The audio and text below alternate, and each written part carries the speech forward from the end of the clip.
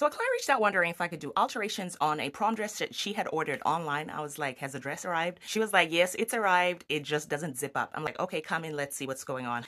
This is what was happening. She couldn't even put the dress on. So I had to take it out in the back there as well as the sleeves because I wanted to see if it would actually lift up and what the front was doing. I was like, why don't you just get another dress? Because this dress isn't going to work. She was like, I absolutely love this dress. Whatever you can do, please do that. So I was like, we're probably going to Frankenstein this dress. That's the only solution.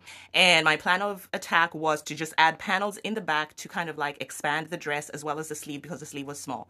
So this is me doing that. I'm going to add those panels in the back. Look at the quality of the fabric. Anyway, she came in for her first fitting, came in for another fitting, and her final fitting, she absolutely loved what I had done to the dress. Just look at that smile.